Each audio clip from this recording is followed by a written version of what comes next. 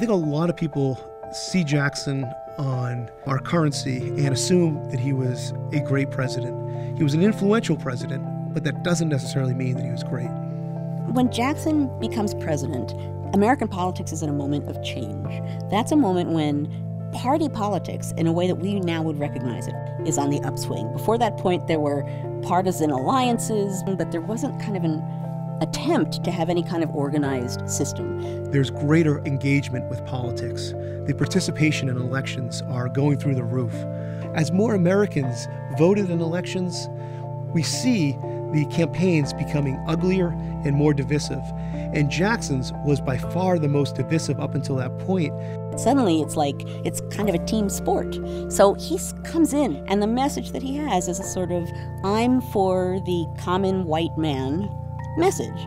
He poses as a different kind of a leader, and that message plays well at that time.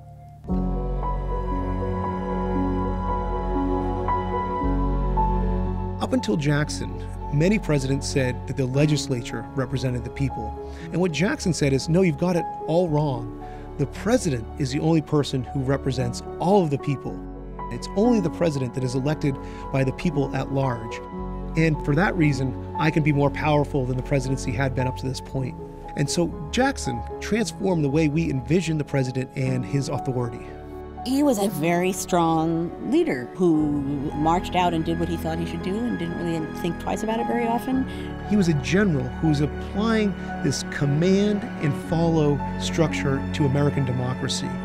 And while that worked in some respects because he had the support of a wide swath of Americans behind him, constitutionally, it was a challenge. Many of the things he did tore down institutions that were essential to American government and also disenfranchised individuals and groups in ways that today we see as betrayals of American values. He had some policies during his presidency that were just ugly, that were murderous. You know, he was really trying to clear Native Americans just out of the way in a cruel and all-embracing kind of a way.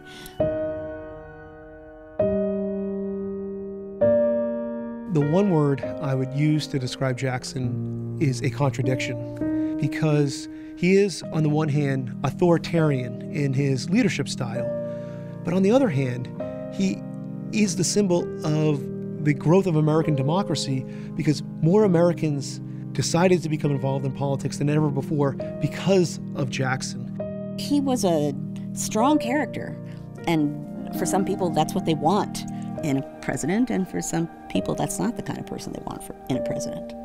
So I always struggle with Jackson and whether or not he was a good leader.